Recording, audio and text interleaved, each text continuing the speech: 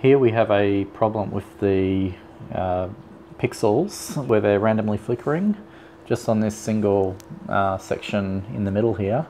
Now it's usually the sort of symptoms of there's like a bad ground connection between the power supply and controller or power supply feed, but I found by using one of these Ferrite cores straight after the null pixels to the feed that to the pixels themselves, the problem disappears.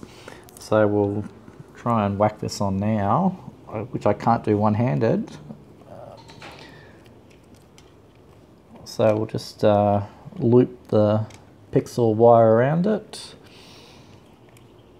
So that's on there now, and then when we close him up, the problem has magically disappeared.